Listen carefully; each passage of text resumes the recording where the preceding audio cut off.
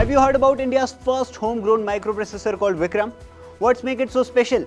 Let's break it down in just 1 minute. Vikram is India's first fully indigenous 32-bit microprocessor developed by ISRO's Semiconductor Lab in Chandigarh, working with the Vikram Sarabhai Space Center.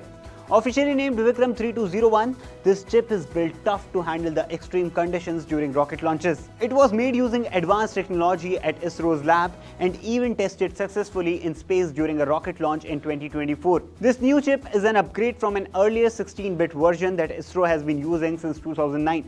The upgraded Vikram supports faster calculations, including complex floating point math, has a custom design for better performance. ISRO also made special software tools like compilers and simulators to help use this chip in their space missions. So Vikram is a big step forward for India's self-reliance in space tech and semiconductor manufacturing, truly a proud Made in India success. What are your thoughts on this? Let us know in the comments. Till then, keep watching India TV for all the latest updates.